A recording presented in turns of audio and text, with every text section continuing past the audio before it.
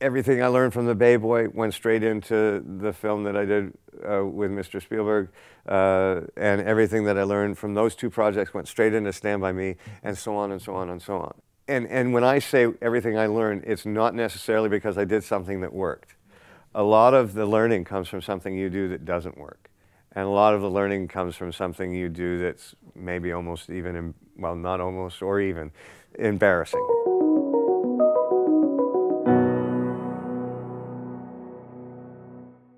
I'm Joe Neumeier, film critic for New York's WOR Radio.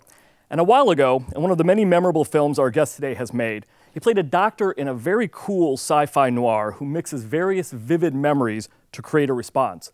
Well, our guest today has been doing the same kind of thing in movies and on TV and on stage for nearly 40 years, playing unforgettable villains, poetic young heroes, an unexpected president, and one very busy anti-terrorist expert handling danger one intense day at a time.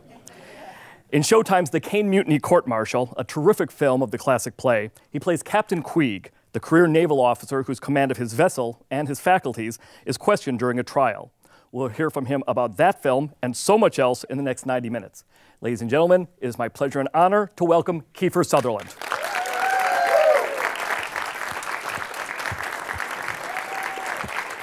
Hi. It's so good to see you.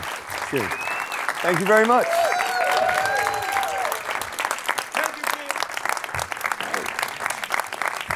Thank you, Kiefer. Thank you.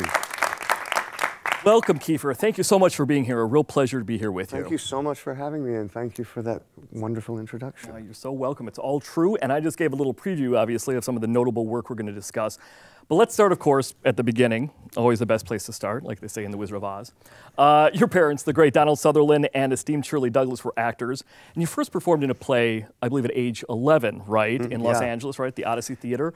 Was that the moment, or was there another moment when you kind of got the acting bug and you thought, this is it, I want to act? No, this was the beginning of a process, and it was a process. I grew up with my mom in Toronto, Canada, and she was a very successful theater actor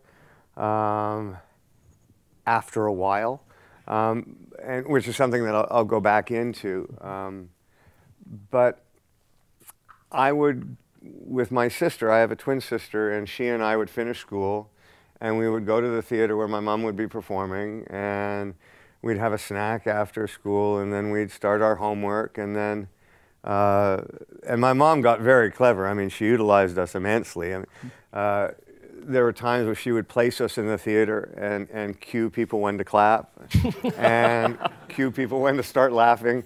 So we knew the scripts with her as well. And so it set a sense of community, and all of my mother's friends were quite eccentric, certainly from all walks of life, and I just knew inherently that they were more interesting than, you know, my other friends' parents and their friends, and so I was kind of at a disadvantage because I just knew I would want to kind of live within this community. And so that was a very big thing for me. But the first job that we were talking about was a play called Throne of Straw. It was about the Lodz Ghetto. It was a 2-act, and I could play violin. And my mother was very good friends with a director by the name of Donald Freed, who did not like children. And this whole play was about the leadership of the Lodz Ghetto making decisions about who to send off to Auschwitz in an effort to protect the children. So inherently there were children in the play. The largest part was given to me because he had begged my mom to kind of get her to help me learn the lines. I could play the violin, so that wasn't going to be a thing, and that he really didn't want to have to deal with me.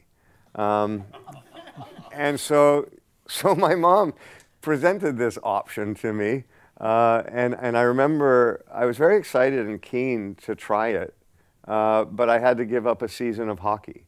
And for an 11-year-old, and I was good, and for an 11-year-old, that was a significant kind of, I had to let that go.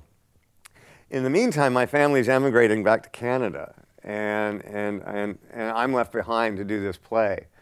And And it was just an amazing experience for me. I mean, I love the process of creating a character, and eventually Donald Freed did have to deal with me. And he taught me an amazing amount. But also there were young actors and actresses, and by that I mean, you know, anything between 18 and 25. And they really took me in. And like any 11-year-old, there was an 18-year-old girl that I got a crush on. And because I was working in the play, she didn't treat me like I was 11. And I thought, well, that's a fast track to stuff. And yeah, at 11, I was already working my way.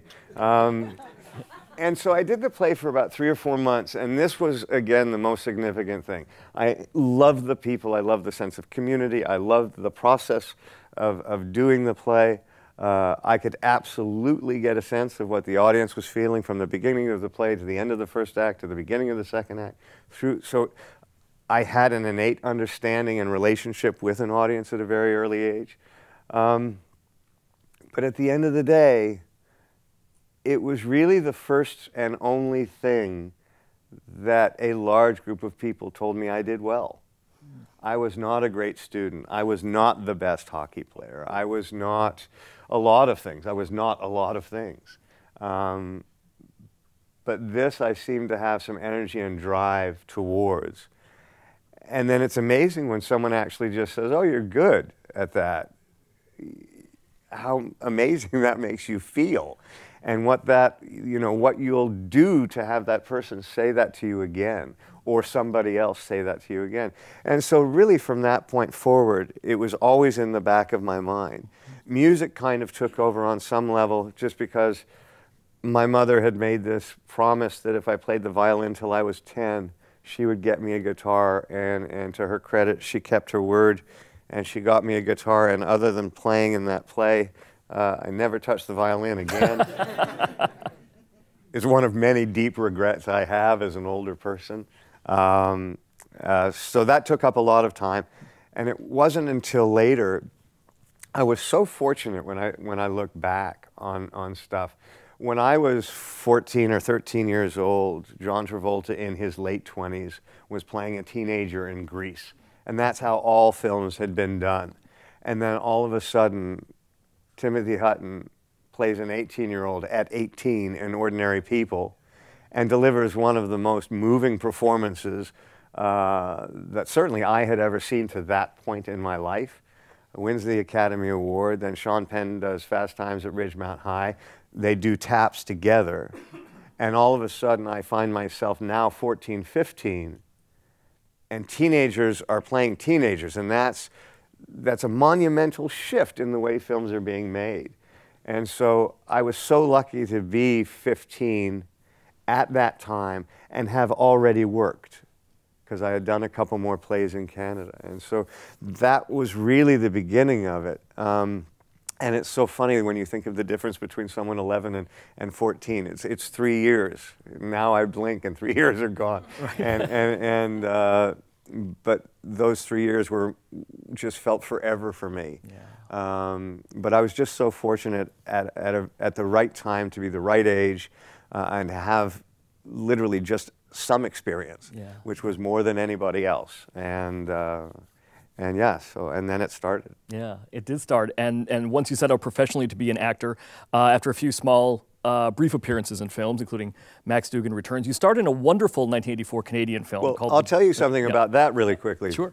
So my mom and dad, like so many parents, had kind of crafted these fantastic, poorly negotiated deals where every other year the poor children get sent somewhere else for Christmas.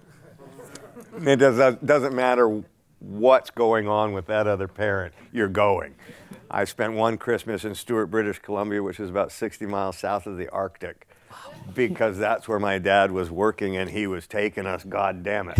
And this is one of those moments where it worked out for me. I was 14 years old and I was visiting for Christmas, and he was doing a film with Marsha Mason called Max Dugan Returns.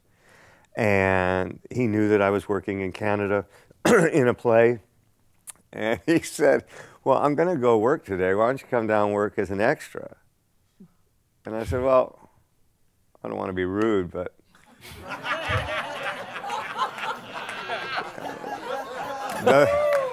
Doesn't sound like much fun to me. And he said, "Oh, come on, you'll have fun." And that film had Matthew Broderick in it, Marsha Mason, my dad, and Jason Robards. And Jason Robards. The day wasn't that much fun. I got to meet Matthew Broderick, who was absolutely lovely, and War Games was just about ready to come out. But I did the day's work, and this was back in the day when if you were just doing day kind of work, you got paid that day. And I got a check for like close to $2,500, which was more than I was making the entire play that I was doing up in Canada. I'm like, I definitely see myself coming to Hollywood at some point. This is going to work out. So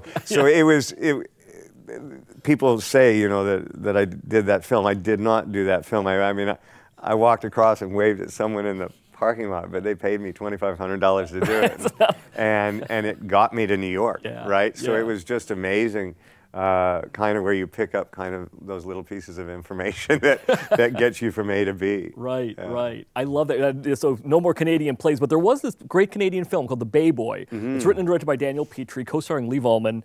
You have such a naturalistic performance in there. It's a starring role. You play an altar boy who's kind of being awakened to the world a little bit in 1937. I'm wondering if there were lessons you learned on that film, Kiefer, that sort of resonated with you, you know, throughout the years, even to maybe recently. Huge. Daniel Petrie was telling his autobiographical story. He had witnessed a murder during the Depression in Glace Bay in Nova Scotia, where he grew up. And it was incredibly personal to him. He'd made such great films as Fort Apache, The Bronx, Raisin in the Sun, The Dollmaker. And he was a real success story in Canada. And the process, the audition process, was almost a year. And that was a whole education in itself, right? And just kind of how to not scare anybody in the audition room. And I learned that very quickly, because you'd see someone who just went in with all the energy in the world, and then and you could just tell by the way the people came out to ask for the next person that person didn't get the job. Right. But he must have done something extraordinary in that room. And so you kind of got to pull back. And I learned a lot.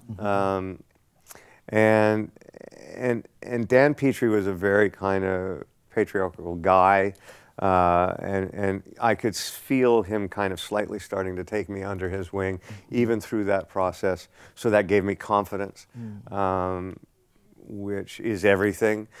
Someone can make you and break you by just kind of how they handle your confidence.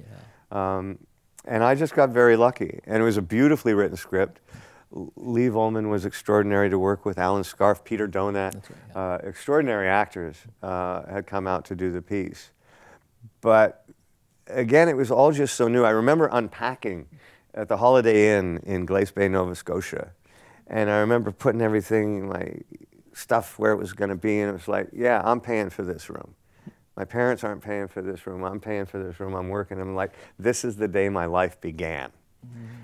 And then I get in a van with all the other cast and director and John Kemeny, our producer. And we go to the only restaurant large enough, has a table large enough to seat us all. It's a Chinese restaurant on the north end of town. And we're sitting there, and it's fantastic. This is all I've dreamed of. We're having these great conversations about what the film's going to be like and what we're going to do and what are we shooting first. And everybody's so committed and excited. And we finish the meal, and everybody's given a fortune cookie. And I open mine, and it says, "Go home." I'm not joking. That has sat with me for 40 years. For 40 years, I have questioned whether or not I should have followed the cookie. I should have gone into politics like my grandfather. And, but of course, you know, yeah, I stayed. But in all fairness, my experience was in theater, and Daniel Petrie really took the time to teach me about camera. And so what he had done is he got me a 35 millimeter camera, and he got me a zoom lens that went from 70 to 25. And I would walk around, and I would just get used to going from a 50 millimeter to a 70 millimeter, back to a 35 millimeter, back to a 28 millimeter. Ooh, can't back up far enough for that. And I started to get a sense of the lenses. And then he just said, just imagine, you know, you're doing your play in that frame. And so act accordingly. And it was a huge lesson. I know it sounds really simplistic, but actually having the physicality of a camera and a zoom lens that would allow me to kind of constantly readjust and understand what those lenses were going to mean to me, because they were the canvas that you get to paint on. And that was hugely instrumental. And again, he never yelled. He, you know, and this was not a big budget film. He never yelled. He never got off his bike. And I was learning. You know, I mean, that was the beginning of the search of the 10,000 hours, right? Yeah. And so the fact that I was in the right place at the right time, young people were being asked to do films, I got an incredibly nurturing man with deep, deep skill who decided to take me under his wing and kind of shepherd me through this process and start the education of how to actually work as an actor in film. It was monumental. And again, by the time we're finished, you guys are going to go, he's the luckiest son of a bitch I've ever met, because you're going to see so many different things played a part that I had no control over. And I was just incredibly fortunate, the people that I ran into along the way. Yeah, well, I'm sure I speak for everyone when I say I'm very glad you did not follow the cookie, Kiefer. In 1986 came Stand By Me, your first film in the U.S. Talk to us about Ace Merrill, the character that really made people say, who is that guy? Who is he? I want to know more about him. What was the audition like for director Rob Reiner, and what do you want to bring to the performance? Well, I'll give this to Rob Reiner. Rob Reiner is still the only director that's ever hired me in the room. Oh. And that just makes you feel amazing. But I have a feeling I cheated a little on that. The first director to hire me in the United States was Steven Spielberg for an hour episode of his Amazing Stories show that he directed. Yep. And the fantastic thing about the lack of imagination in Hollywood, if you can get it to work for you, is quite extraordinary.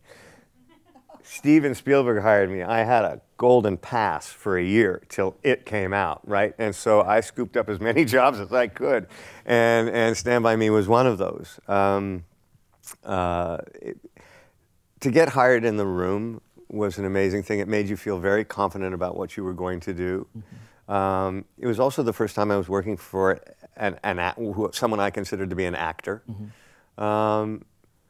And it was just so archetypal. It was so clear that this guy was without redemption, and these children were with redemption, and it was a very kind of 50s-esque type story. And so the lines were bold.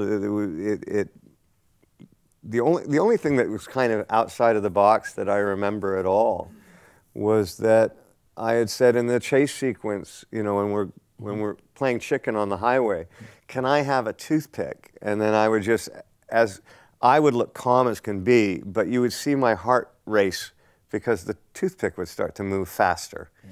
And then as soon as the threat was averted, toothpick stopped.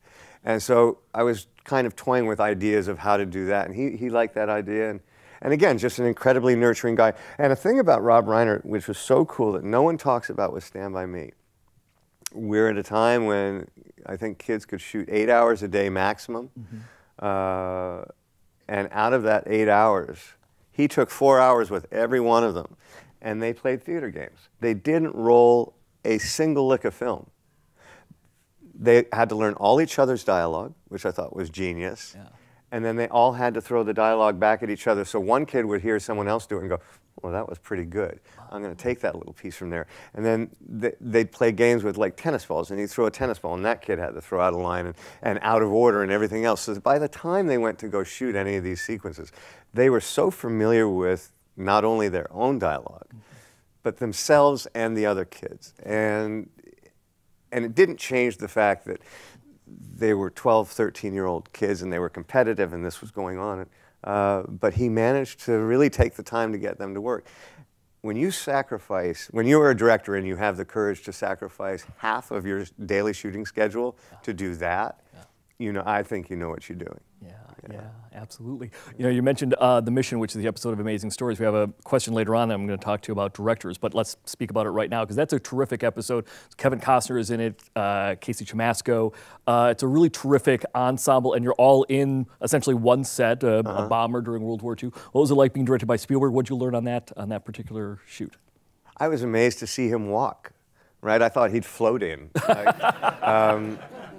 Because he had such status, and still does. But I was kind of taken away at first because I was a little cynical. At first, I thought, well, he has this childlike kind of energy about working, and I thought, well,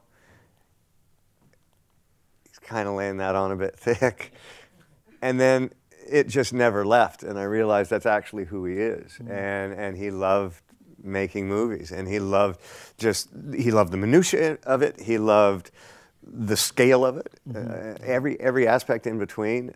He really loved actors, and he makes you feel that if he hired you for the reason, and so you're not chasing him down trying to figure out what it is he wants.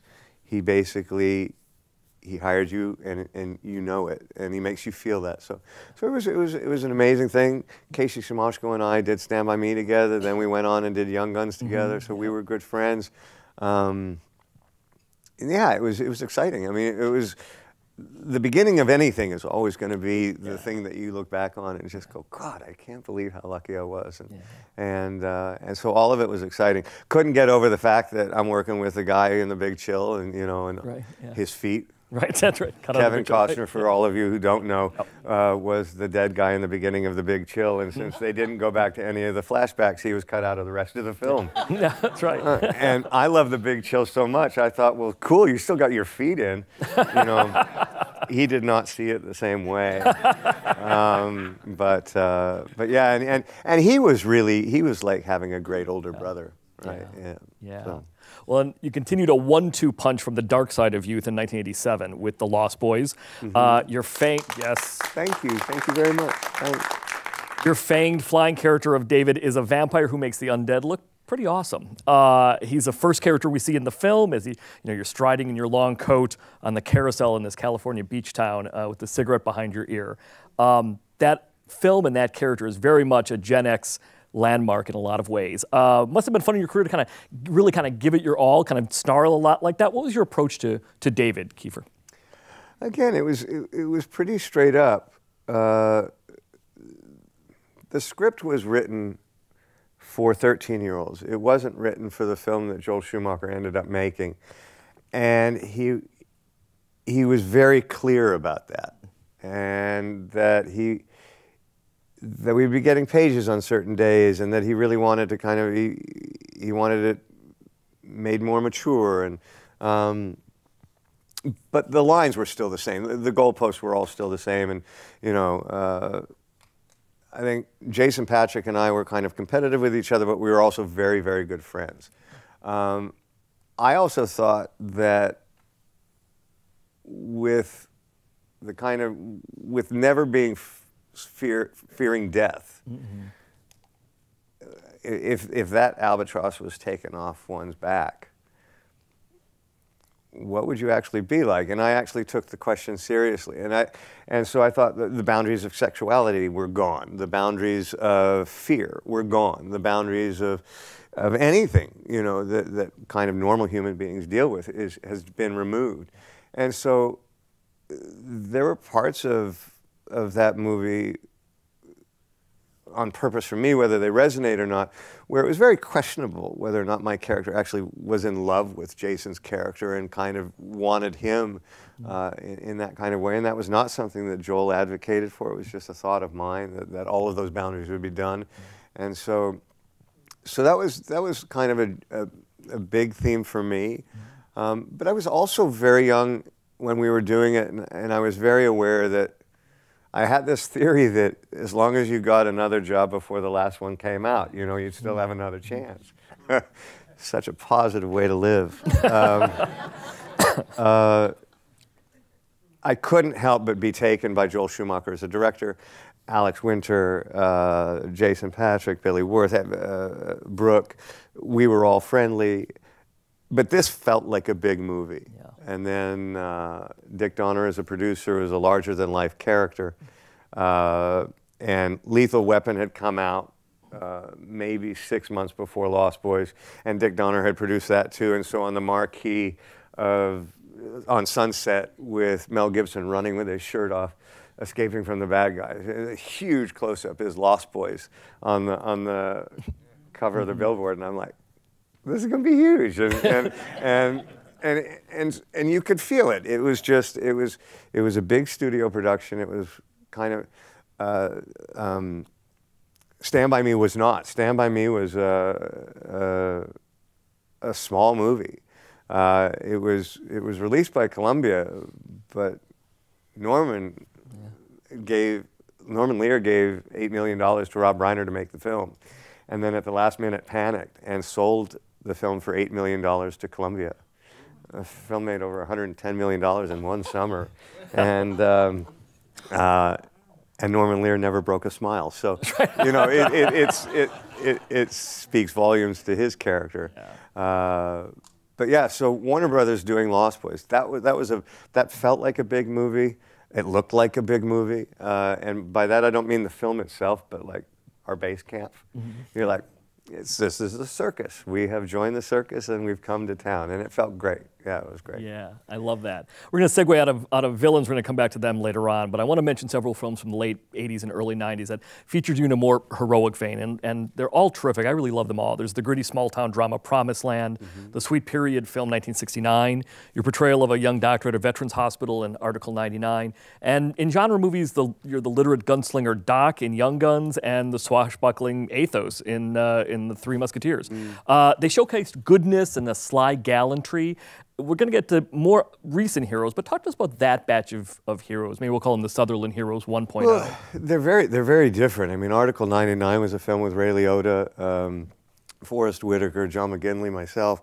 Howie Deutsch directed it. Leah Thompson was in it, and it was dealing with the real struggle of veterans hospitals across America, and the fact that they're deeply underfunded, that they do not promise and provide intentionally, they have no possible hope of providing adequate health care for these people that we have promised to honor and serve. And so it was a story that needed to be told. I think critically it got hurt a bit because it fluctuated between kind of a MASH style comedy and then a very dramatic drama. And people didn't know how to label the film, I guess, but I was very happy with the film. It was a great cast of actors.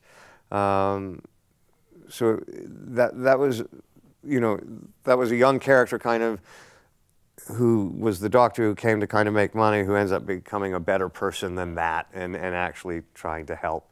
Young Guns was just a blast. If I'm ever signing something and someone comes with a Young Guns picture or poster, I will let them know that was the most fun I've ever had making a movie. We were about 22, 23 years old.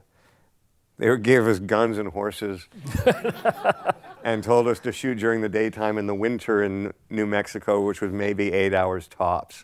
We had a blast. I also remind them that I think Young Guns 2 is a much better movie, but we did not have as much fun. So the work does matter.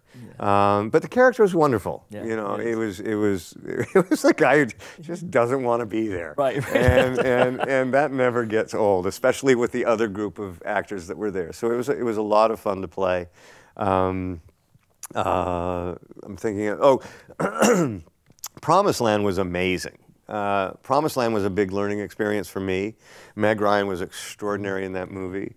And we were asked to actually do the road trip that we do in the movie. So we got in a car and we actually drove from Reno to Utah, the exact route that we were taking, so that when we would go back and film it, we knew exactly where we were. And Meg was doing something that I thought was kind of peculiar, but she was clocking miles and time, and she had a little diary and she was writing everything down. And in the middle of the movie, or 3/4 of the way through the movie, she has a complete mental breakdown. and just literally goes completely insane and changes the course of the film and ultimately gets my character killed. And I was kind of watching it out of the corner of my eye, and I love her to death. She's immediately my best friend, and we have a fantastic time making the film. But I know that she's worried about the scene, and I don't blame her, because there's not much written for it. It's like one of those kind of fantastic moments where it's a quarter of a page and it says Atlanta burns, right? This is like, character completely comes undone, da, da, da, da, da, dot, dot, dot. It's like fill in the blanks. Right. And so I knew she was nervous about it. And when we went to shoot that sequence in the desert, in the snow, in the wind, in the cold, her performance was so dynamic and just blow you away if you ever get a chance to see that movie. Her work in it is extraordinary. And she finished, and I didn't want to interrupt her, waited till we came around on the other side, but when we were finished for the day, I was like, what the fuck did you just do? It was a real teaching moment to me, because I hadn't seen anybody. I've written character books about what the character was like before the film starts, what the character might be like after the film ends. But I'd never set up a device to get me to an emotional place. I'd never realized that that was even possible. And so it was a big moment for me in that movie with her.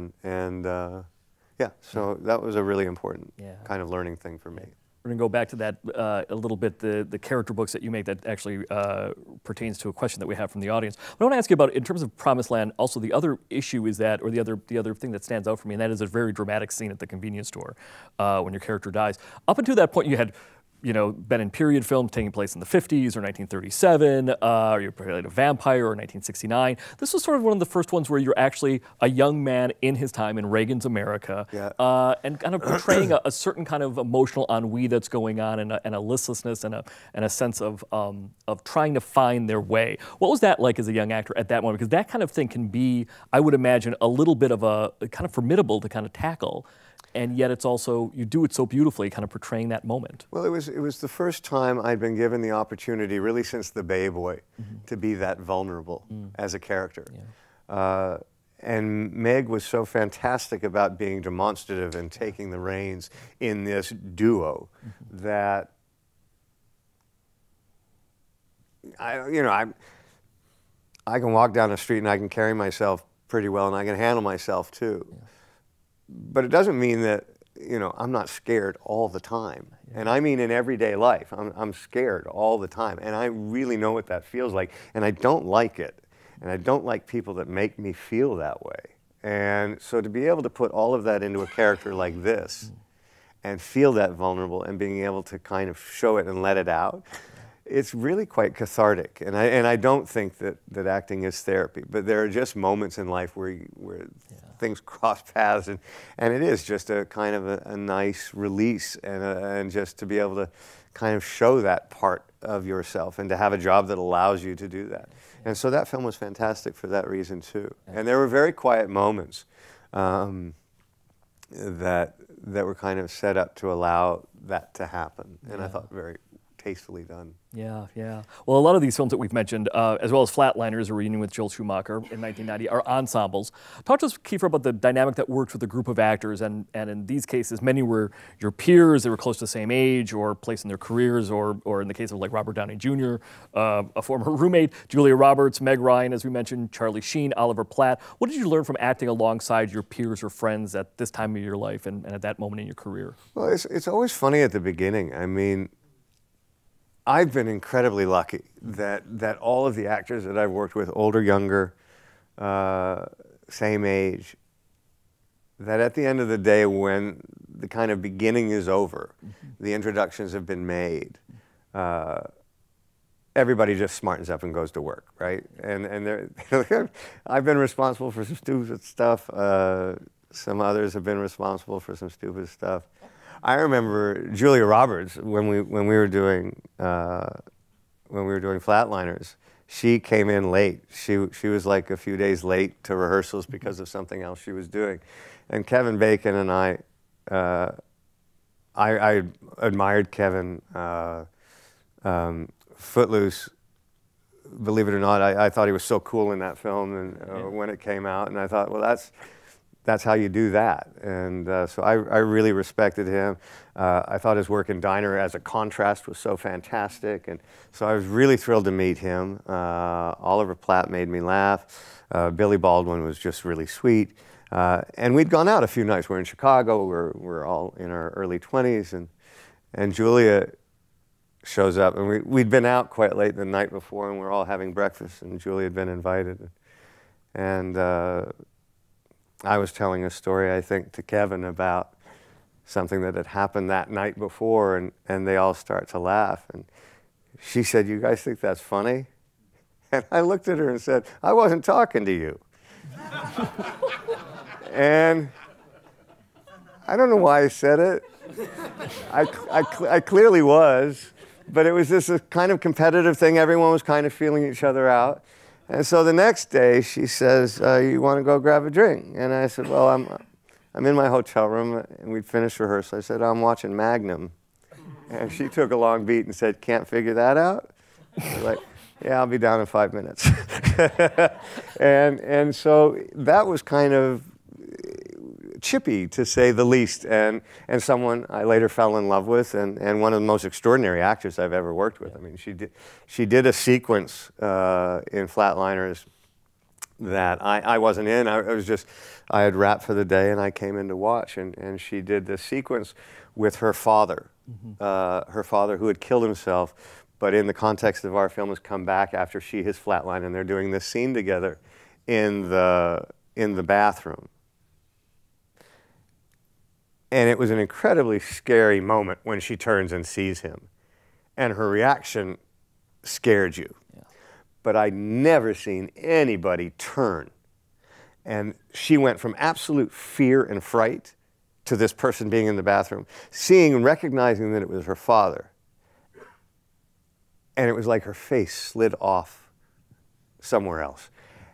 And I'm watching this on the monitor, and I look at Joel Schumacher, and he just went, "What the fuck?"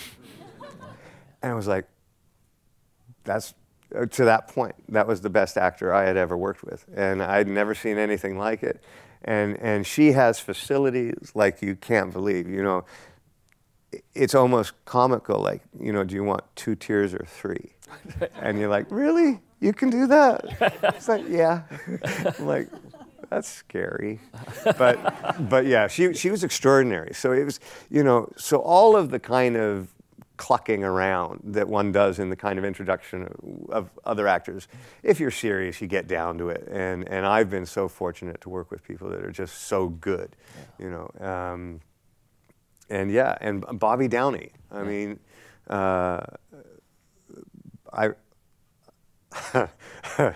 I was hired to build a deck for Bobby. I can't put 2 pieces of wood together to save my life. I've been lying about building a doghouse for like 40 years. But anyways, they hired me, and so I got some friends to build a doghouse. I got this Tom Sawyer thing going down pretty good. But we became really good friends, and so he was with Sarah Jessica Parker at the time. Yeah.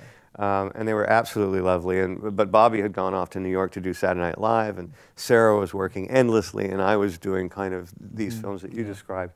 But it was so exciting that we were all working. Yeah. And then all of a sudden, these are the people that, you know, that you can come back to because they're not working on jobs that you're doing, and you can compare notes like, is it going well? Are you enjoying this?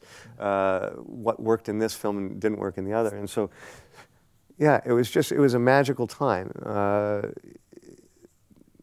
I was living that kind of wonderful moment where your dreams come true, right? And so it's so exciting. And yet you're so young that you have no perspective. Like you make these terrible mistakes of just thinking it's going to be like this forever, because it's really all you know. And so I had this stretch of kind of 10 or 11 #1 films. And then, boom, it just stopped. And I was like, what happened? and then you kind of got to work your way from the ground up, and I had some help with that too. But the easiest part for me was kind of when I got old enough out of that one tricky decade that was really tough, and realize, oh, okay, so it's just going to go in peaks and valleys, right? And you can just, if you can learn to live with that, you're going to be all right. Yeah. And so, you know, it's not like you have the thought and then it's just done. It's a process, but yeah.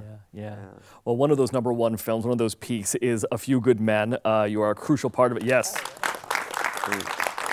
Thank you. Crucial part there of another classic ensemble. You play a Marine whose cruel action set up the murder that gets the story going in the film of Aaron Sorkin's play. It was the second time for you working with Rob Reiner after Stand By Me. And your character, Kendrick, has a strict code. He only follows the Marine Code of Conduct and the Bible. And I'm wondering, Kiefer, and they don't conflict. And then, right. When you play a character who has got, you know, parameters like that, edges like that, does it kind of give you a good toolbox to play with, or do you kind of find like the corners that you can work with within that? Well, if you have a character that's so dumb to limit themselves by something they actually say, it's kind of fantastic because it sets the parameters for you, and you know your job, right? So if you liken a cast to a band, you know, there's some movies where you're the lead guitar player, there's some movies where you're the singer, and there's some movies where you're the bass player. And it can't get made without the bass player. And you have to kind of understand that your character is part of telling an overall story. And that's something I understood out of the gate. So when I made choices to do films like Eye for an Eye or A Time to Kill, where in order to make the film work, someone had to really play the bad guy. I did it. I never expected people to kind of conflate you as a person with that character, which is hard, and it's also hard to do. But when you get a character like, oh my gosh, like Doob in An Eye for an Eye, or no, I'm thinking, trying to get back to the film with Tom Cruise and Jack Nicholson. Kendrick, Kendrick, yeah. What's the name of that movie? A Few Good Men. There you go. I knew it. I was just testing you. You know, you set up the parameters. Again, that was such a learning experience. When I was younger, when I was at theater school, I remember thinking that, you know, because Jack Nicholson was such a big star. And then if you take a look at Five Easy Pieces and One Flew Over the Cuckoo's Nest, it's like, oh, well, how hard is it to be Jack Nicholson if you're going to just be Jack Nicholson? Fucking teenagers are dumb, man. So I'm sitting there on, first of all, he's so nice to me and so much fun. He and I went to a play after the first day we went working together, and he took me to a play in Beverly Hills of all places. I didn't even know they had a theater. And he was just so amazing to work with. And then I saw the character that he was developing, and I was like, oh my God.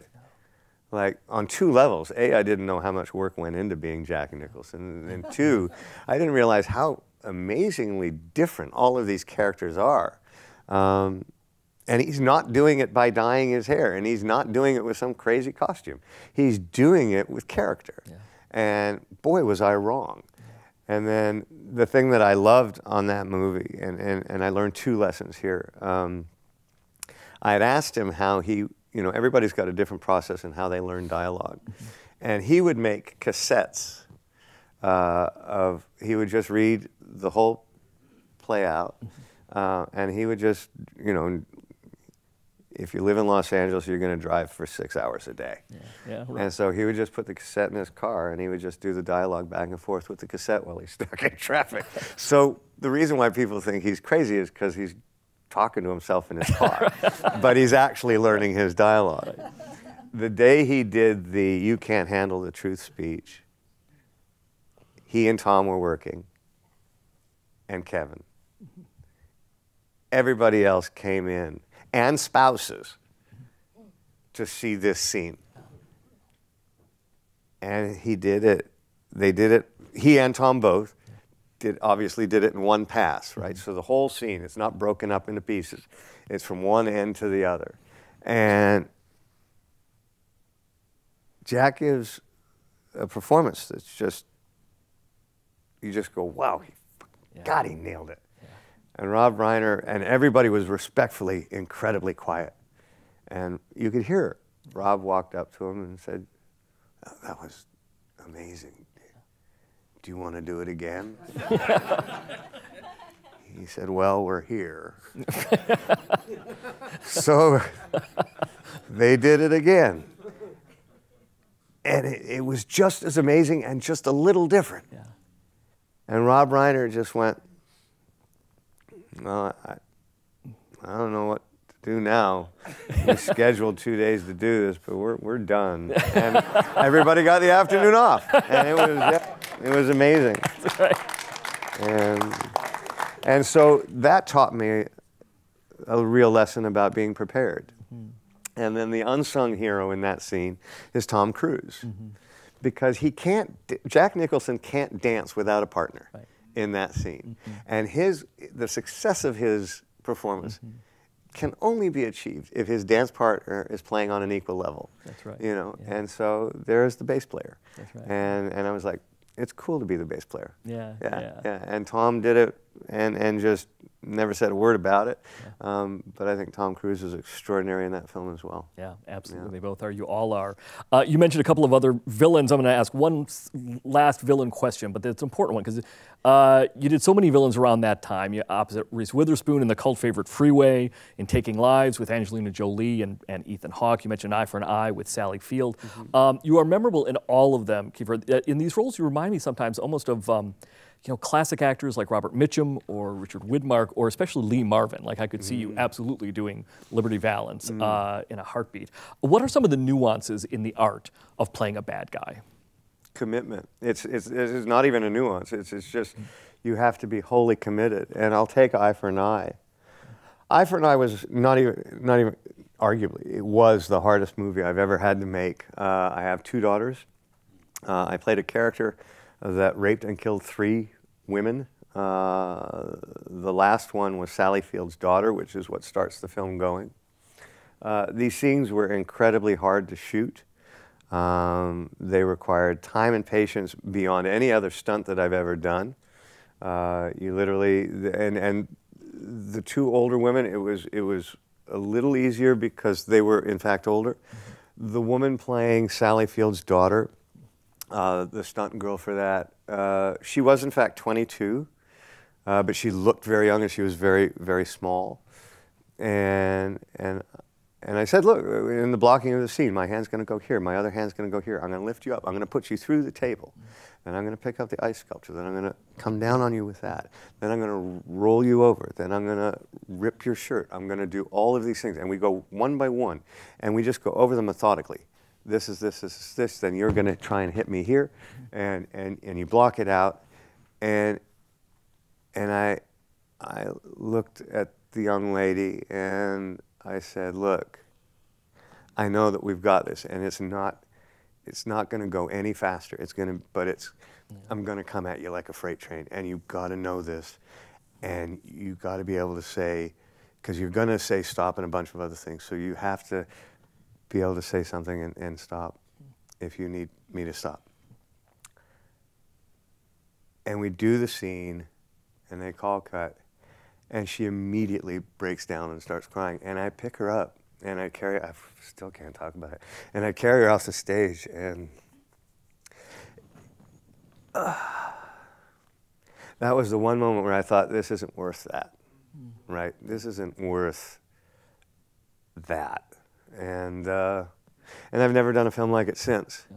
Having said that, it would have been impossible to do the story properly without servicing how awful this person was and what a failure the criminal justice system was in Los Angeles at that time. And that's exactly what the story was about. In all fairness, it was really hard to do that film. Another kind of side benefit, that film came out, and about 10 days later, I was taking my daughter, who was 10 at the time, to Chuck E. Cheese. And I don't know if they have that out here in New York, but oh, they do, okay. Well, it was packed, and I walked in with my daughter, and within like 4 minutes, the place was empty. Mothers were grabbing their children and running out the door, and my daughter literally thought I rented it out for us. And I'm like, okay. Yeah, yeah. Well, you are also a heavy in a film you directed, but I want to talk now about the direction of Truth or Consequences, New Mexico. It was the first feature you directed following a TV movie called Last Light, which you also co-starred in. But in Truth or Consequences, New Mexico, you're a trigger-happy thief involved in a heist gone bad. But I want to ask you if you saw any differences, Kiefer, in your own acting after directing. Well, not so much in the acting, but there was a lot of phone calls that needed to be made. There were phone calls to Joel Schumacher and Rob Reiner, and you know, for all of those times that I might have been fucking around, I want to apologize because I didn't realize how valuable your time was. It taught me a huge lesson about filmmaking, and that it wasn't just about you getting your work done that day. It was getting everybody's work done. And I think I was about 27 when I directed that film. And that was a big shift kind of for me, just as a person, in kind of understanding and taking responsibility for what I was doing. And that encompasses behavior, everything. And that this is a really special thing and an opportunity that you have, and it has to be respected. And so it taught me more about that than the acting part. The editing, on the other hand, taught me a lot about the acting part, which is, and I had no problem with cutting myself out. You know, and I think there's some actors that are directors that do have an issue with cutting themselves out. And that's got to be tough. I have no problem with it at all. I think I was in half of that movie, and I was in a third of it by the time I was finished. Yeah. Well, the film you directed after that, Woman Wanted, is also terrific, and you're in that as well with Holly Hunter and Michael Moriarty. That almost reminds me of like a William Inge play from the 50s. It's adapted from a 1985 novel by Joanna Glass. And your performance there, it's kind of, it has this homebound coziness, and even though your character is troubled, he has a good nature. What drew you to a story like that? Maybe it was everything that... it was one of the most beautiful scripts I'd ever read. It was a film about a father and a son, and the father, in an effort to kind of bring the son towards him, they hire someone to kind of take care of the home. And of course, the father and the young son both fall in love with her, and they use her as a way to kind of challenge each other. And the woman was played by Holly Hunter. Michael Moriarty played the father. This is why I stopped directing. I had agreed to make a movie for $5 million, and then the producers said, well, we've only got 4, and I agreed to do that, and I won't take any money. And then by the time I got to Winnipeg where we shot it, it was 3, and by the time I got to the set, it was 2.5. It was just like, you can't make a movie like that. And it was angering. And then there was a Canadian producer on the film as well, that there was a number criteria for the money that they got in Canada, so X amount of Canadians had to do X amount of jobs. And he knowingly knew that it didn't meet that criteria, so he re-edited the movie. So I ended up having to take my name off of it because it wasn't a reflection of what I wanted to do, and it wasn't a reflection of what I had done. So it ended up being kind of what I thought was this kind of fantastic creative moment, and these actors were extraordinary to work with. But this is when kind of the commerce aspect of our business I ran headlong into that, and just thought that's just not worth it, right? You know, if that's, I couldn't handle that kind of pain, and it actually, it helped me in a way because it refocused me as an actor. I learned a great deal about how, as an actor, to make certain things work technically through directing those films. But it refocused me in, this is how I tell stories, and this is what I want to do. And there is no circumstance that's going to make me go, this isn't worth it with this. Whereas for me as a director, that circumstance was enough to make me go, it's not worth it. Yeah, yeah. Well, right around this time, you also did Dark City, which is one of the striking movies of the 1990s. It's a movie that Roger Ebert named that the best film of 1998. I mentioned it in the intro. It's a very different kind of character for you. You play Dr. Schreiber. He's a scientist in a mysterious place where humans' memories are being manipulated. It's a really creative visual film. You had an idea about how that character would speak, right? And when you met with Alex Proyas, you kind of had this sort of sense of you knew details about this guy that you thought you would try out on him and to try and get the role, right? Well, I really needed the job. Alex Proyas had written Dark City as a cartoon, not a cartoon, sorry, a comic book, when he was 15 years old. I knew he was going to do a fantastic job with it. I thought the script was incredible. And again, I needed the job. And the character was uniquely vulnerable and oppressed, very, very smart. And it was the beginning of kind of really wanting to use physicality to kind of define all of the post and pre-damage that had happened to this character leading up to this very moment. And so the stutter and the dialogue and all of that, and then just the hands and all of these pieces kind of making this kind of broken, like literally visually broken person. And there was no way that I could articulate that in the meeting that we were having in the Lowe's Hotel in Hollywood. So honestly, I've never asked him, but I might have gotten hired just to make me stop. But I started doing the scene in the bar, and I started playing the character to him as if he was the other character. And there was this monologue that I had, and his hand just froze in the nuts, and he just like this. And but I didn't quit, and he hired me, and it was one of the great, again, William Hurt, Rufus Sewell, Richard O'Brien. I mean, just a fantastic cast, and just absolutely loved making the movie. And I'll tell you, so we were talking earlier about kind of where I hit a limit as a director and just went, I'm not going to let, I'm not going to put myself in that kind of position again where commerce is allowed to do that. And I'll tell you why Alex Proyas is right as a director. So he kept saying he needed another $4.5 million to finish the film.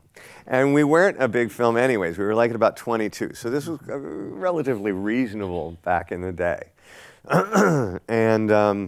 And they kept saying no, and he kept saying okay. And then 2 weeks later, he phoned them back and said, I'm really serious. I need $4.5 million to finish this film. And they were like, no. And he said, okay. Anyways, we finished the film. He edits the movie for about 6 months, special effects and all, scores it, everything, and takes it to New Line, and they screen it. And coming up to the ending, and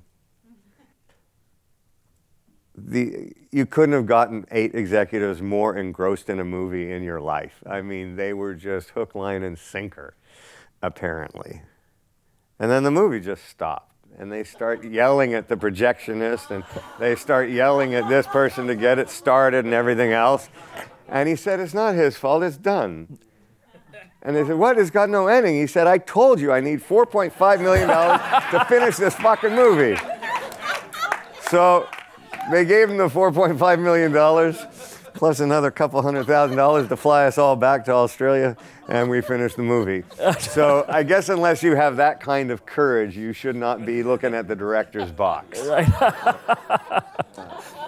Well, if we were on screen right now, Kiefer, and this would kind of be a split screen, there'd now be a box getting larger from the lower right that contains the logo for one of the preeminent shows of the 21st century, the multiple Emmy-winning phenomenon 24. Thank you. Thank you very much. Thank you. Thank you. What were your thoughts when you heard the pitch, first read the script, and we kind of began working on the project in 2000 and early 2001? What were your thoughts on it originally and on Jack Bauer? You know, it was, first of all, it was an incredibly groundbreaking idea. It was, I remember first reading the script, and it says all events take place in real time. I was like, whatever the fuck that means, okay. Yeah. And I started reading it, and it really didn't kind of make sense to me until we actually were shooting it. Stephen Hopkins, who is the director, is a dear friend of mine. he was the one who was really advocating for me to do it. I had asked him why he was going to do it, and he had said, well, I've got a daughter who just got accepted to Oxford, so I'm doing this. Yeah. Okay, I can live with that. I'll do it for the same reason. Yeah. And so I did, and then the first kind of great shot that he set up was the opening of the show, which is me on the phone in a car, and I pull it in the parking spot. The camera gets out, all handheld, picks me up getting out of the thing. I walk all the way to the opening of CTU. I take my phone, my gun, my badge, I put it in the thing. Obviously, phone call's still going. I pick up my gun, I pick up my badge, I'm talking to my officer, and I'm going to have to call you back. Da-da-da. Shake Tony Almeida's hand, introduce that character. Shake Nina Meyer's hand, introduce that character. Get back on my phone, start walking upstairs, finish my conversation with my wife, and then Xander walks in, and we finish the scene like that. I think it's like 5 pages, all walk and talk. Wow. I'm like, what are you doing, dude? Thought you just wanted to get your daughter to Oxford. He said, don't worry, you're going to try too. And we sat with Joel Surnow and kind of worked out what we thought were the principal problems with that pilot at lunch. And I fell in love with making that character over the course of the pilot. And I really liked the kind of obvious simplicity of this character that was going to make living for him so complicated. And that duality, I was like, oh, this could be amazing. And then it got picked up, and by the time we hit our stride by episodes like 3 or 4, we were having the time of our lives. Yeah. The whole real-time aspect of the show started to take shape, and it became kind of crystal clear how we were going to make things work. The writing was exciting. And we realized that if we just kept moving at 100 miles an hour, that it would work. Yeah. And you move at 100 miles an hour until you stop. Yeah. And so you go from, it's like that great ad. I don't need a car that goes from 0 to 60 in 3 seconds. I need a car that goes from 100 to 55 in 2. Right. Yeah. And so as a show, if you can kind of keep it just blistering pace, every time you slam on the brakes, you're going to make a point with it. And so it became this kind of fantastic device. And I think we had one of the best crews. We did 8 seasons in the United States. 96% of our crew was with us from the first day to the last. And that was because, sadly, a few people passed. It was just, we were also making, anywhere from 4 to 2 episodes a year more than everybody else. And we had John Cassar as a director, and his family kind of took care of the crew, and we would have work all week, and then we'd have Friday night together at a barbecue at his house. I mean, we lived like that. And I've got a picture of my daughter when I started the show. She was about 11 years old, and I've got a picture of her graduating at NYU when we finished. Thank you, writer's strike. Not this last one, the one way before. But yeah, it was the great education for me. Again, very young when I had thought this, and I think all the other younger actors thought it as well. But the really kind of cool career to have was Robert De Niro's in 1979, 1980. And he was doing maybe 1 film every 3 years, and so every young actor was like, that's what you got to do. And if you want to make the Olympics, you train every day. Yeah. If you want to run and marathons, you train every day. And boy, had I gotten that wrong. And so when I started 24 and I started to be able to work every day, and I'm working with these incredible actors, and we had a revolving door of actors that were coming through that were just so good, from small parts to larger parts to, just really, our casting people were extraordinary, our stunt people were extraordinary, and just the amount of stuff that you just start processing and learning and just putting it into a bag.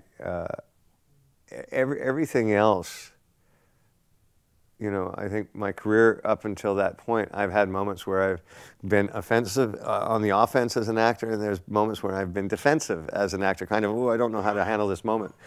I've never felt that way after 24. It doesn't necessarily mean I'm right, but I have never felt that I didn't know how to attack a moment for myself.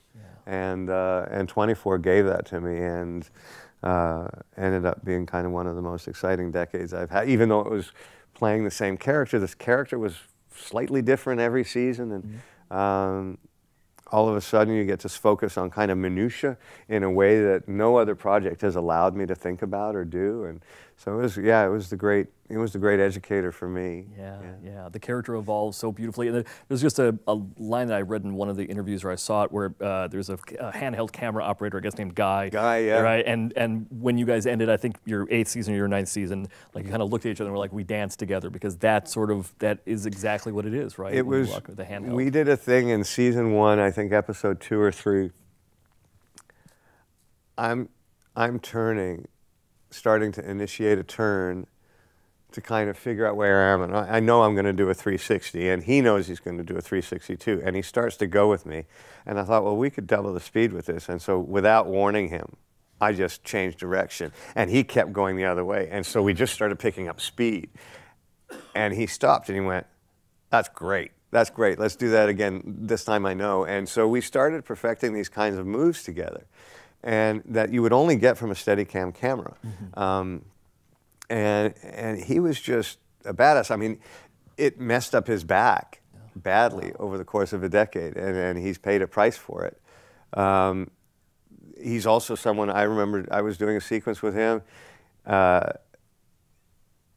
He's coming towards me, and we're on planks. We're on planks this wide, and we're up, and I've got to jump into the back of a cement truck or a garbage truck or something like that. And I'm running through the scaffolding. Well, he's blind. All he sees is this frame. He can't see anything else. And he hits a piece of scaffolding, and he's moving at a pretty good clip. And I could see the blood just go straight up in the air. He didn't slow down a lick. And I'm like, well, I'm not slowing down to tell him what he's just done to his head. So off I went into the back of that truck, and he stayed with me the whole time, pulled the camera off, sent him to the hospital. He got 22 stitches, came right back. So it was, but we fed off of it. I got a whole part of this pinky that's in the back window of a Toyota Celica or something that, you know, blew the back of the window out, then went in a little too far, and just like literally half of that's gone. But it was, everybody was willing to give a little, and it was a really physical show, and it was kind of that kind of commitment that we had from everybody to do it. And it wasn't something that you didn't try to hurt yourself, but if something happened, you were kind of proud that you were putting out as much as everybody else. And yeah, I couldn't speak enough to all those people. And I'm not necessarily always overtly emotional. And I thought I'd really prepared for having that last moment on 24, and you know, thanking everybody for what they've done. And I thought about it a lot, obviously. But when I shook his hand, and I just went to say, it's been an honor, you know, and couldn't get it out. And I was like, he went, me too. Just walked to our other corners like that. But yeah. But we still see each other to this day, which is kind of, that's a rare thing. I still probably see John Cassar later tonight, and I see those guys out in California when I get there, and so it's still a close group. Yeah. Well, after the physical intensity and intensity on all levels for 24, you did a couple of emotional, intense performances. One on Broadway, your first Broadway performance in that championship season, and also in Melancholia, Lars von Trier's drama. Yeah. I'm wondering about, Kiefer, when you have a performance like that, is there a way to almost channel out your actual life when you're dealing with a character, a film, a play that's that intense or that requires so much of you? Is there sort of a tool or a technique that you have? I'm sure an actor would want to know. Is there to kind of filter out some of that other stuff? I think you look forward to it, right? I think you have to look forward to kind of the expulsion. We have all acting is, to me, is the manipulation of certain emotions and moments to kind of create a moment to help tell a story within the confines of what a character is supposed to be by definition of its writing. And so in Melancholia is kind of a pretty restrained kind of piece in a very kind of dark film. But my character really is representative of the character that goes, it's going to be fine, it's going to be, holy shit, boom, and you're dead, right? So he wasn't the great thinker of that piece. Having said that, you have to kind of fit into everything else. When I think of Jack Bauer at the end of season 2, and he's managed to save this, this, and that, and then just has a complete emotional breakdown in the pickup truck at the end of the thing because it was just too much for him. Those are great moments when you think, I'm going to do this. It wasn't scripted, hadn't told anybody. But John Cassar's going to like me at the barbecue tonight. And then you go through this fear of, can I hit it the way I want to hit it? And then if you do, and I did in that case, hit it the way I wanted to hit it, oh, the relief. The relief, not only as an actor just to be able to have that moment, but to be able to let it go, right? I often wish that there were moments where, you know, as much as I don't know how to meditate, I wish I could go to a room sometimes and just cry and just let it out, because you feel so much better after, right? Yeah. And we're just kind of trained not to. And I wish I could do that without kind of any sense of purpose, right? Yeah. But so in those moments that you have as an actor kind of facing you, whether they're extreme anger, extreme fear, extreme pain, anything that's kind of big, to be able to let that out. One of the things that I loved about Jack Bauer was the volume of his voice. We were shooting a trailer, and I came flying around the corner, and this was not a crew that I was working with. This was here in New York. This was actually one of my favorite stories. And I came around that corner, I was like, don't move! And the entire street just fucking froze, except for this Chinese lady who had all these groceries, and she wasn't stopping for anything. But yeah, and there was just something about kind of the volume and the excitement. To anyone who's on the other end of this microphone, I am so sorry that I did that to your ears. But there was something so exhilarating about just letting that out. And so, again, I don't mean to make it cathartic, but just take some enjoyment where you can. Yeah. Since you mentioned vocal stuff, I'm sure a lot of actors here would want to know, because you are a phenomenal vocal actor in so many ways. And Phone Booth, you reunited with Joel Schumacher, where you, except for one brief little moment that I'm not going to, in case anybody hasn't seen it, I don't want to ruin anything, you are a malevolent voice on the phone, threatening Colin Farrell. You narrated 12 for him, the adaptation of Nick McDonald's novel, and Monsters vs. Aliens. There's lots of different opportunities for that. I'm curious about what makes a great vocal performance, Kiefer, in some ways. Well, I think something that engages the audience. I always find it so funny when because I don't necessarily know the actors that are playing certain parts. But you know, when I actually see, you know, whether, you know, Ellen's character in Finding Nemo, you know, it's like, oh my God, that's her voice. And then I think it's a big plus that I didn't right out of the gate know that it was her voice, and that she's telling the story.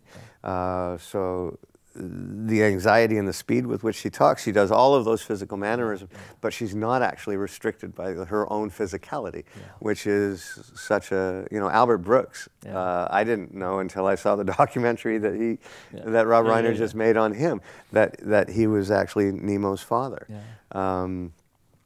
And how much that messed with his kids when they went and saw it. But it was, you know, so it's all of the same stuff. It's how do you create a voice that defines the character as written, that's going to engage an audience person into to watching it.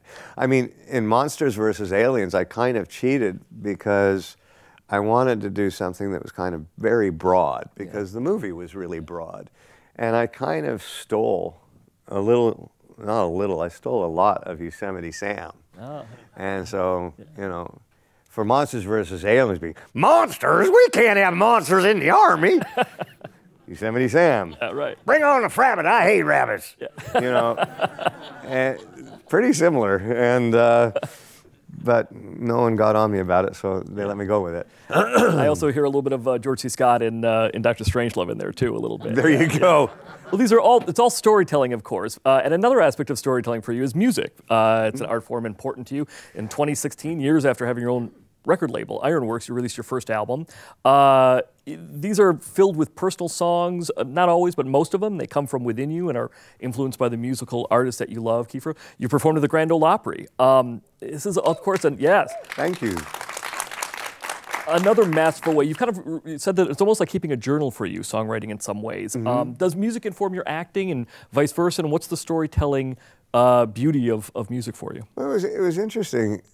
I had thought, given 30, 40 years of working as a professional actor, either on stage or off stage or in film, that when going to play live music shows, that I would be able to take from that, take some kind of comfort, and I was really wrong. I had it inverted, and the missing component, what I hadn't thought about, was that as an actor, I'm telling someone else's story.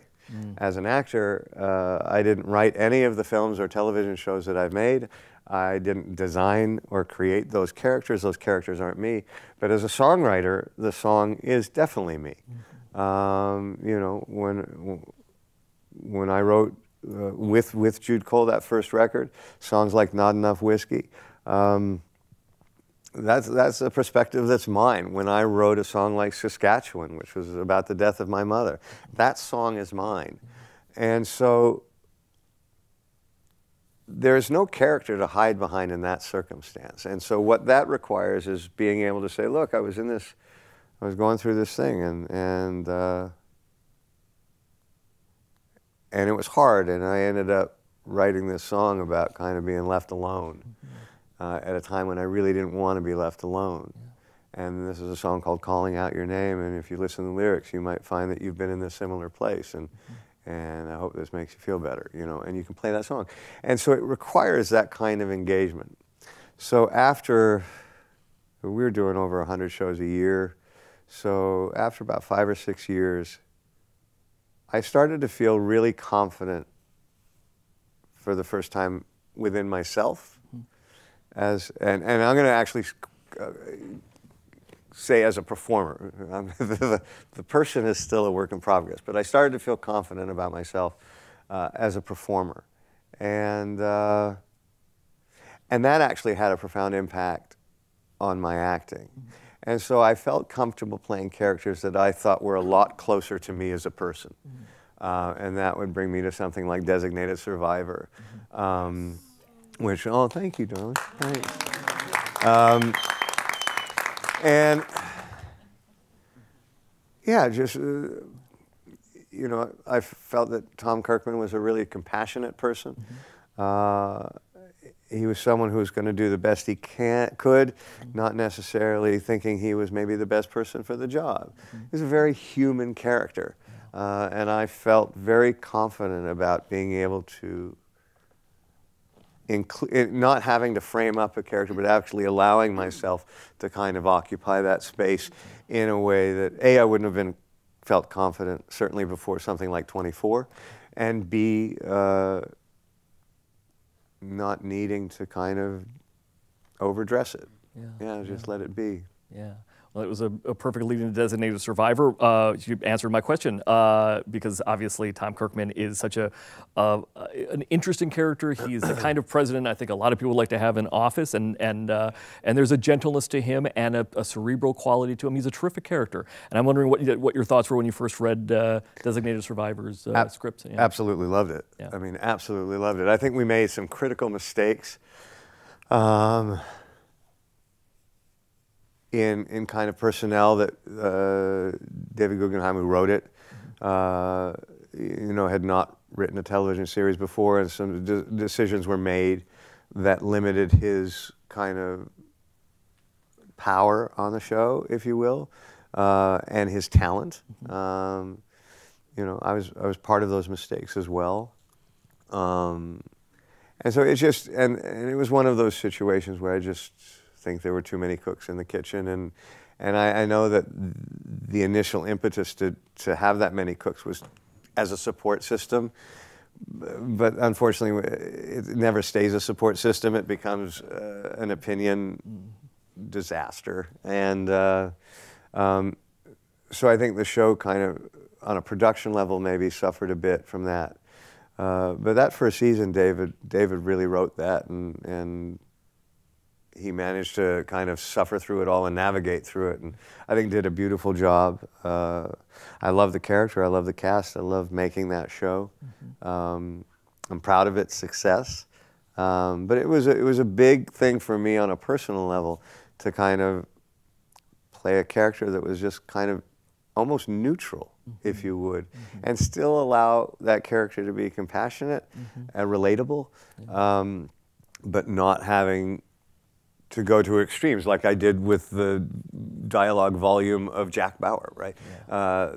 That this could be much more restrained and pulled back. And so, yeah, it was a fantastic time for me. Yeah. Just mentioning the notion of a personal level, what was it like working with your dad in Forsaken, which John Custer also directed? For those of us who had always been wanting the two of you to share scenes together, Forsaken is a really terrific Western, and both of you are fantastic in it. What conversations did the two of you have preparing for it? Well, we never had any conversation preparing for it.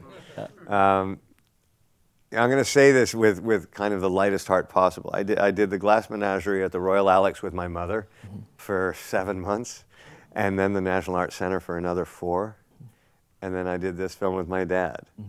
And during both circumstances, I found myself wandering off into the woods going, why did I think this was a good idea?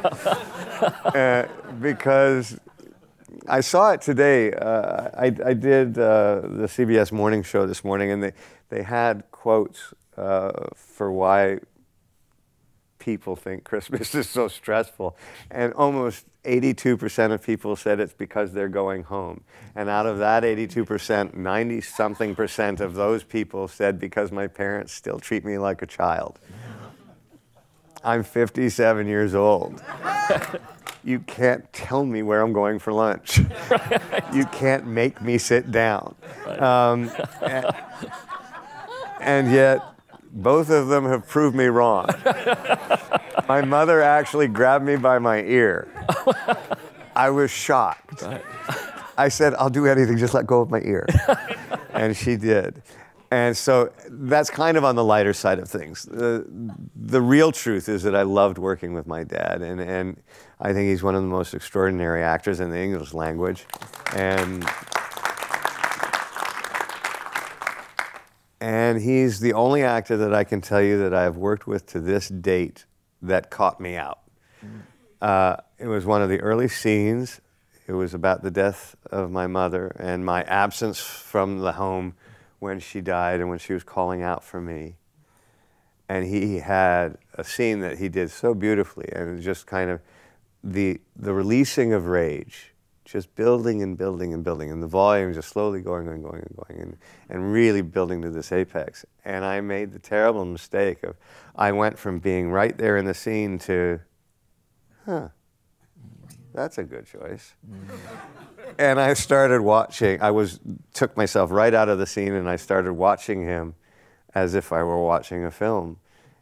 And then it just went quiet, and I went, uh-oh, that was my turn. And I was watching him, but I stopped listening as I should have been. And it's the only time it's actually ever happened to me. And he knew it, too. And he smiled and he went, pretty good, huh? I said, not bad. Yeah. Well, that brings us up to the Caine Mutiny Court-Martial. It is so engaging. It is beautifully nuanced. It's on Showtime. It was directed by the great William Friedkin, who also adapted it from the 1953 play. Yes, that's his new name, the great William Friedkin. That is the great William Friedkin, exactly. He sadly passed away just 2 months before the film premiered this fall. Your portrayal, Kiefer, of fictional naval officer Captain Queeg is terrific. He's blusterous and paranoid, but also serious and sympathetic. He's been called one of the best acting turns of your career. And talk to us about how you approach the role. I mean, there's almost an aspect of PTSD in Queeg. It's a really nuanced and layered performance. How did you approach it? Well, I think the first thing is you start breaking down the text. And we had 2 weeks to shoot the entire film. And so I learned it like a play with a dear friend of mine, Beth Elliott, who gave up her whole Christmas holiday to learn it with me. And you know, in the context of getting prepared for a play, you'd have 4 weeks rehearsal at a minimum, then you'd have 2 weeks dress rehearsals, getting into your theater, and then you would normally do at least, depending on what job you're coming from, you would normally have done at least a couple weeks' work before. So I mean, you'd be looking at 8 to 9 weeks to really get a play under your belt. Queeg has the command of the dialogue from Act 1 to Act 2. So I knew that 2 weeks was going to be a lot to get this kind of under our belt. So we did it kind of 10, 12 hours a day.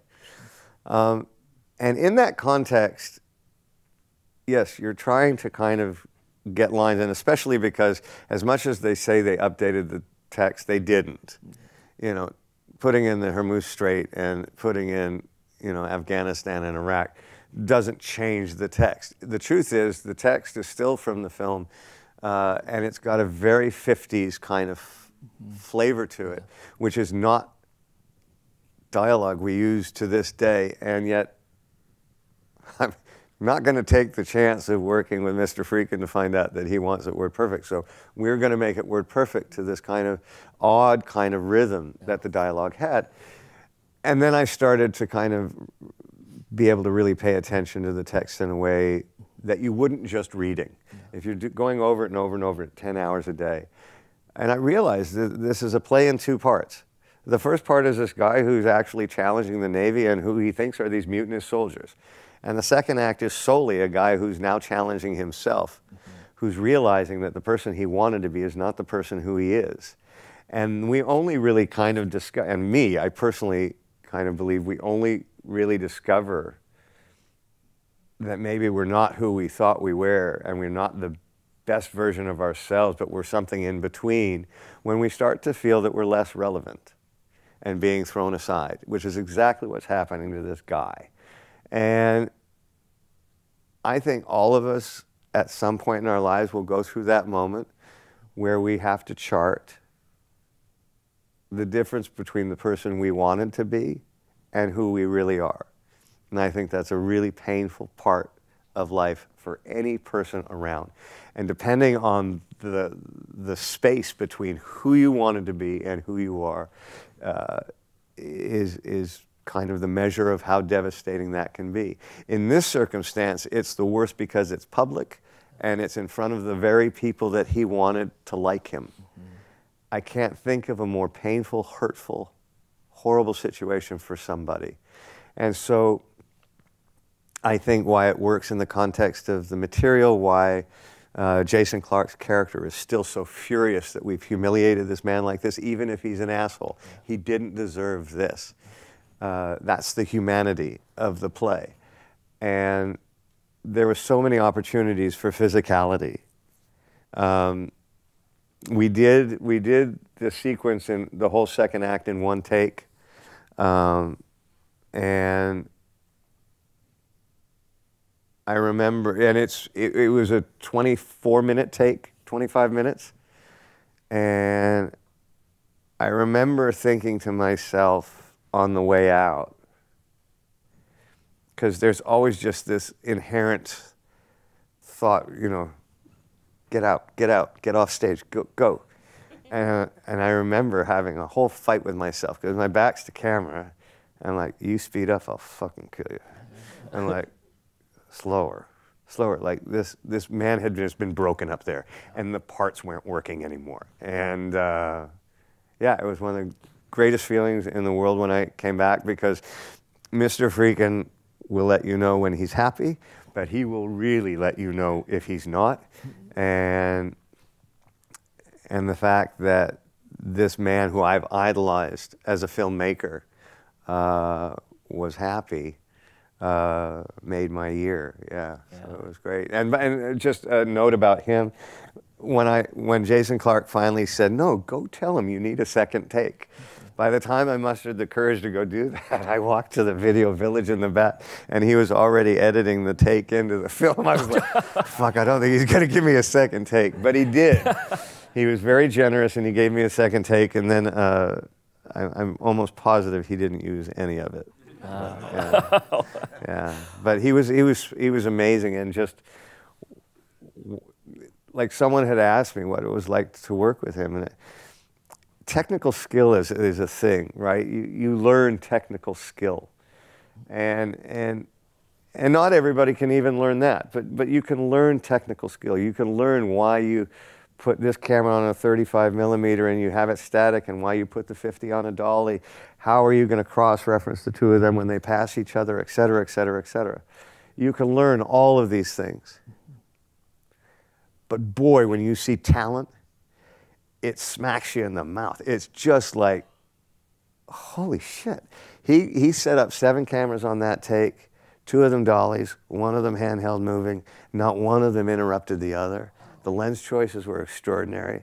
He choreographed a ballet, and he choreographed a ballet with an actor stuck in a chair that's not going to move for 25 minutes, and then he shot it. And it was just like, yeah, and he inspired you, and then made you feel great if you did it right. Yeah. I love your description of everything that Quig goes through and what his heart was feeling during those scenes. But I also want to touch base on the aspect of being stuck in a chair, which I think is fascinating. Quig is only seen on the witness stand, which is its own challenge, I'm sure. He's a witness for the prosecution, then he's a witness for the defense. It must be so important to study each beat, Kiefer, each silence, each glance, for the performance to be what you want it to be. Because when you're stuck there, you kind of you're lacking half of your physicality. It's all sort of every little soft, quiet moment, right? Well, you are and you aren't. I mean, there's so many things you can do. I angled my right foot as hard a 90 degree to the left as I could, to the point where it was almost painful, and just that parts were just not right. They weren't, and this is all different from when he sat down at the first testimony. By the time he gets to the second testimony, he's already broken, and you can see the physical signs of it. And so the restraint of the chair actually is a huge asset in that point. Acting is a team sport. And there was Lance Reddick on the jury, said 2 lines in the whole 25 minutes. Never backed off a beat. Eyes staring at you, unless he chose not to stare at you, and that was a moment in itself too. Jason Clarke, that was my dance partner, and he was extraordinary, and he had all of the physicality, and everywhere he moved, the cameras moved with him, so he couldn't screw that up either. So those are the people that help define those moments too. And you're on the fly, but I trusted Lance so much implicitly. And I trusted Jason too, that those moments became very kind of organic and not thought out, thank God, as a contrast to all of the things that are thought out. And so they live together. So it's just, again, you had a director. And this was an interesting thing too, because this is different filmmaking. The filmmaking in the 70s, it was absolute dictatorship. Filmmakers were the dictators. The whole television business is structured the way it is, that writers are showrunners and they're in charge, is payback for the directors that they wrote for as film writers, because they were kicked off of every set that they could ever. Sherry Lansing, the president of Paramount, married to William Friedkin, was never allowed on his set. I mean, it's hysterical to me. But on some level, it works, because we all worked for this one man. And we all wanted to please this one man because we had such faith and belief in what he was going to do. And none of us were let down by that. Yeah. So. Now, the film is terrific. I'm going to get to a couple of audience questions very quickly. We don't have that much time, so I would like to get to all of them, but I'll just start with a few. Have you made music for any films that you've been in, or would you like to make any music that would be in one of your films? Ask one of the questions from Chris. I have not, and I wouldn't use it in any of my films. If someone else felt the song would work in theirs, I would do it. I just, there's too many other musicians that I know that would make musical kind of decisions. One of Rocco DeLuca, who just did the Martin Scorsese film, and he did it on a pedal steel and lap steel guitar. Like, for my kind of film, I would opt for something like that. Mm-hmm. So yeah, that would just be a step I wouldn't be comfortable taking. Yeah, yeah. Next question is, how did you arrive at the techniques that you have that work for you in terms of developing characters, and how has it changed, if it has changed, over your career? It's constantly evolving. It's, I don't know who's asked the question, but it's a great question, and it's constantly evolving. Everything I learned from The Bay Boy went straight into the film that I did with Mr. Spielberg, and everything that I learned from those two projects went straight into Stand By Me, and so on and so on and so on. And when I say everything I learned, it's not necessarily because I did something that worked. A lot of the learning comes from something you do that doesn't work. And a lot of the learning comes from something you do that's maybe almost even, well, not almost, or even embarrassing. And that's really important too. I was doing a scene in a film with Bobby Carlyle, and it was the Bataan Death March, and we were all Allied Forces POWs in a Japanese concentration camp. And we were trying to save one of our soldiers, and they were kind of working on that soldier, and the camera kept rolling, and no one was calling cut, and da-da-da. And finally I just leaped up on top of the soldier and just started doing compressions like that. And Bobby Carlyle started laughing like I'd watched too many episodes of ER or something. and he started laughing at me. And Bobby's one of my favorite actors and one of my best friends, and then the other actors were all British, and it was just a different sense of style, right? A different sense of kind of. But I went for it, and I was humiliated for days, and I was embarrassed for years. But the truth is, I'd probably do the same thing again, because you don't know what kind of moment might come out of those things. But it's constantly evolving. Again, I've been so lucky to work with so many great actors that the trust that kind of is built between actors in you know, I think if Bobby and I weren't such good friends at that time, he would never have laughed, right? I mean, we were just kind of making fun of each other, but it's, yeah, it's just, it's constantly figuring out. Physicality is such an important aspect for me of a performance. And I'm very aware of kind of now subtle ways to accomplish kind of evoking a response than I was 20 years ago, and even 10. Yeah. And here's a question from the audience that serves as a great wrap-up question, which is, what is the best advice you've ever received regarding your acting career? Best acting advice you've ever received? Well, the best acting advice I'd ever received actually was from my dad. And it's funny to actually say that, because we talk so little about it, and have talked so little about it. But he said, never let them catch you lying. If it says in the script, you know, and at the culmination of this scene, he breaks down and cries, and this scene hasn't gotten you to that place, don't do it. Don't fake it, because they will catch you. And of course, I was young, and I faked it, and I got caught, you know, in a couple things, trying to kind of work it. So I learned my lesson. My best advice, though, is don't quit. I've worked with a number of actors. Lance Reddick is a perfect example. I just thought he was an actor who hadn't been realized and recognized until, you know, The Wire. But that's really basically when he started his career. He just did other stuff, right? Alan Ruck, when we went and did Young Guns 2, Alan Ruck couldn't get a job after Ferris Bueller because of typecasting and because no one had the vision. And he ended up taking a job at a Home Depot warehouse because at least there he could work in the back because everybody still recognized him as this iconic character. And when he went to do Young Guns 2, it was kind of a second shot. And he didn't quit, right? And so my advice to any actor is you don't, look, this is hard. This is the hardest part, is not knowing when your next job is. This is the hardest part, is figuring out how to get that next job. And for some of us, you're fortunate, and some of us, it's harder. But just don't quit. It doesn't mean you can't do 4 or 5 other things. Just don't quit. Yeah. I love that. Absolutely. Thank you. The Caine Mutiny Court-Martial is on Showtime, and like all of the Kiefer Sutherland performances we've discussed here and others, it really stays with you. It's a powerful turn.